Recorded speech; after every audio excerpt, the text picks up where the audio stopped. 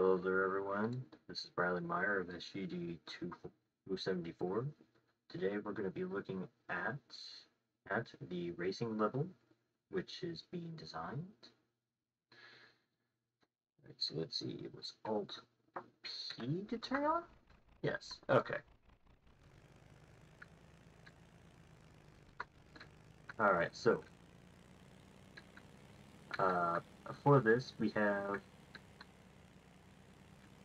some little, bits of uranium, some landmines. Uranium is the pickup, while the landmines are the hazard, as well as little pools of water that are on here. I'm just avoiding it so I can go through the entire map. And we do have some interesting little banked corners. And I seem to be going a bit too fast for me. Yeah. And there is quite a lot of bits of foliage here. And we have two different roads here. These are two of my quixel materials. I used 2 materials from quixel on the roads, while I used 3 quixel materials on the landscape. As you can see, there are 2 right there, a sort of green meadow, sort of mossy, and you see far ahead there is water. Over here is some cracked ground, as you can see. We can take a look. Actually, these are one of the little shortcuts. And yeah, here's like all the foliage, which is slowing the game down. Let's see, where was... There's a little bit of stuff. I believe it was mostly over in the little city area, which I made. Or the ruins. Ooh! What's going on?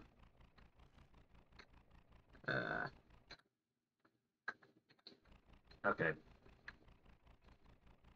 Hold on, yeah.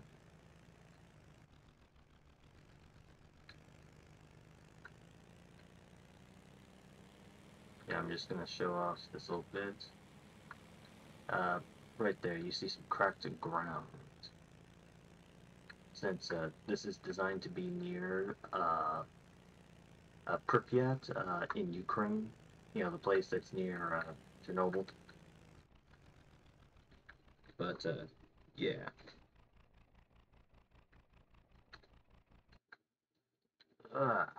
It is indeed a fairly big map. There's a couple of little shortcuts, to get ahead in the map, since this is designed to be played with roughly, I would say 6 to 8 people, and each of the players, they'd start on this on either of these big platforms here. That is just some lighting issue, which won't solve itself. And you're designed to be going over this way, so you have that stuff, yeah.